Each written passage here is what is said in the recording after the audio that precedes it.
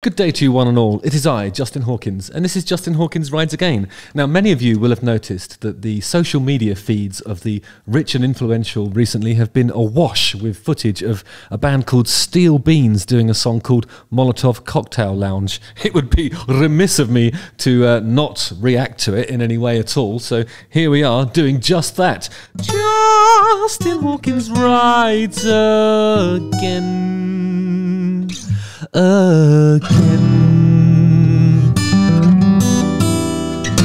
Yeah. Hence the dressing gown and jeans combination. Actually, I should just be wearing pants, shouldn't I? Oh, I failed you.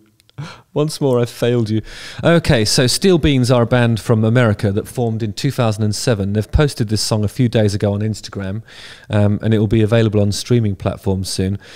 Jeremy DeBardi is the leader of Steel Beans, and he's performing in this video. They're on tour in the USA right now, and are kindly asking for some funds for gas, gasoline, benzene, or as we say, petrol.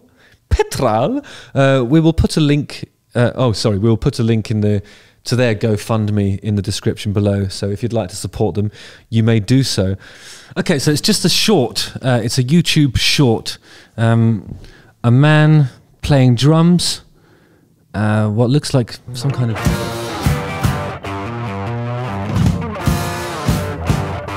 some sort of asymmetrical guitar. What is that?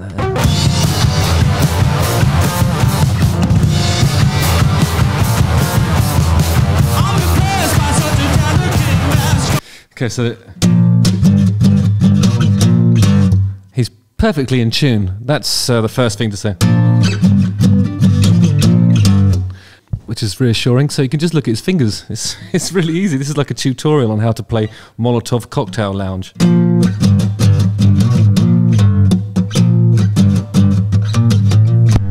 And I really admire his attire as well. Seems to be sporting little more than a pair of shorts and some kind of lovely silken dressing gown.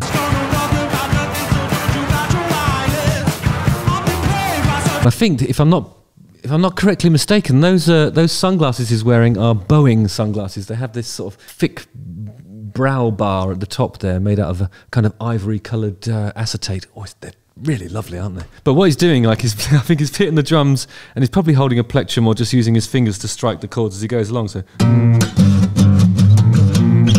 But I think that takes real talent, because to actually make the strike of the drumstick, which is over there, so he's got to make it hit. He's got to make that hit the drum at the same time as his finger hits the guitar, and he's getting it spot on all the way through this, and singing at the same time. And what's really impressive is those little fills that he's doing. I wonder if he's... you can't really see it, but I think he's sort of gliding the stick across 3 or 4 different drums at the same... in one swoop, you know.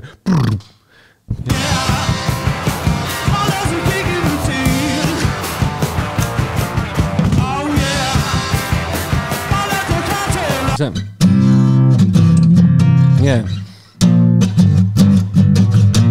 Then it goes to a C. C7.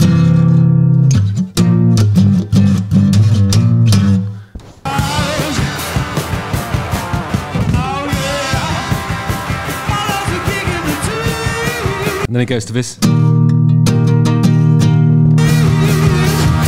That's D sharp.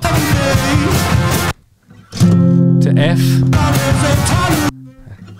F sharp. And then it goes up 1 more. It's awesome.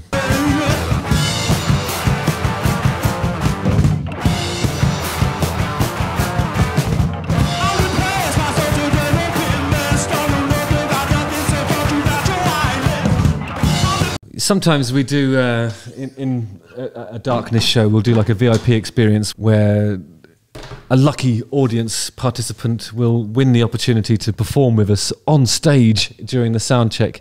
And once there was a drummer that won it, and he insisted on not wearing any shoes.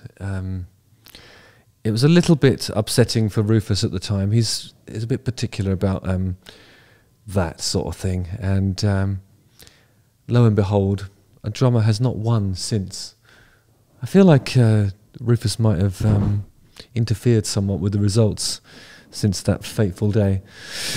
Far be it for me to accuse anybody of fixing the draw. No. But anyway, if it's your kit, you can do what you like, can't you? It's a man's drum set is his castle, and if he wants to roam the grounds of his palatial abode, i.e. the drum set, not wearing any shoes, then so be it. And that's what this gentleman's decided to do.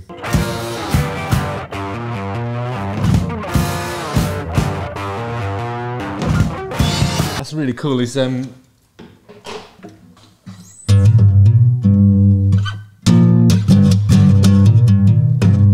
so it loses a bit of its sort of momentum in that bit when he's doing that, because he's just hammering it with the notoriously weaker pinky finger. It has less muscles available to it on a normal hand. Mine, of course, is obviously ripped. Check that out. Yeah.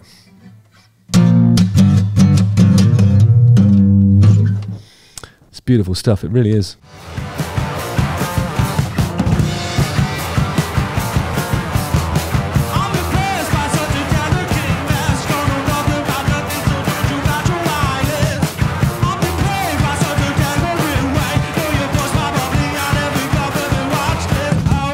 Wondering when I first watched this whether he was sort of ghost hitting every time he did a downstroke with the stick in hand, but he's actually not. You see him; he's pulling the punches, so like he's only hitting the snare on the.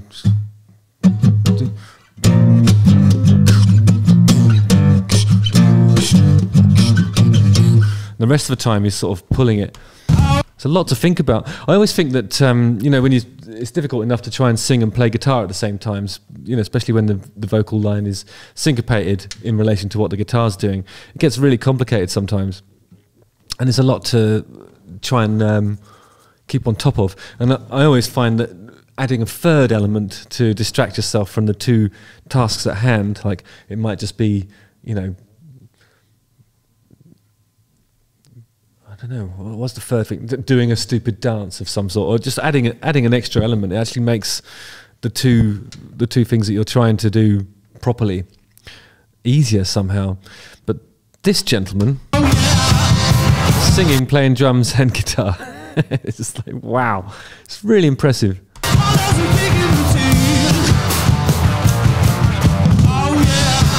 does he do it?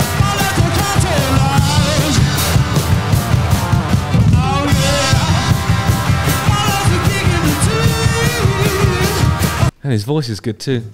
Yeah, this is great. I've seen a video recently of Nate Wood. The you might know him as the Emerald Sorcerer from the Taylor Hawkins tribute show.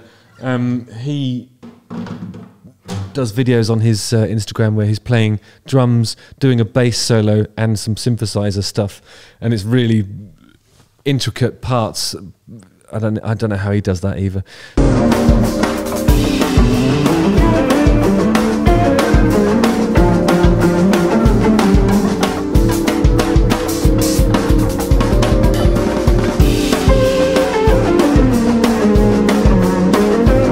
These people are a mystery to me. One-man bands, eh? And just imagine, Steel Beans themselves presumably have other members too. I wonder what noise they're capable of creating when all of them get together. Perhaps I'll look on the internet and find out later. So anyway, as I said before, there's a link here to assist these people in their tour. It's difficult enough out on the road as it is, but with gasoline prices the way they are, they need all the help they can get, and I fully support them. I'm going to donate some money myself. So anyway, nice one, Steel Beans. Good luck out there, and ride hard, ride safe. That's it, ride safe. Justin Hawkins rides again, again.